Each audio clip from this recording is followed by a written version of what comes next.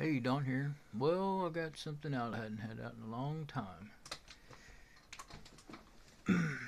My little V-amp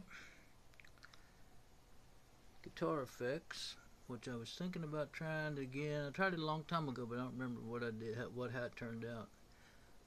You can plug a guitar in, but you can also almost if I can plug a mic into it and use a compressor as a foot switch. And I've been sitting here playing with my little guitar for the last couple hours now, and I mean playing with it because I'm not a guitar player.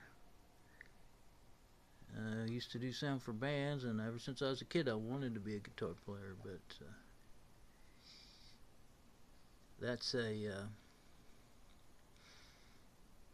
Epiphone guitar, and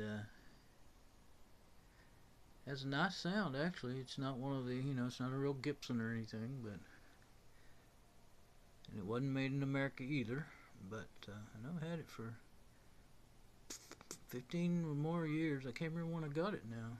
You know what? I think I got it back in the 90s, so I probably had it for. I could have had it for up to 20 years, actually. But I can a chair. I was trying to get to where I could set this somewhere and use it. Let's see if I can do that.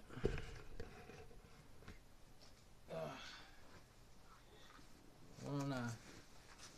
Now I'll just go ahead. I was gonna re-aim. I thought I might turn it off and re-aim it. Let's just. I don't know. Yeah.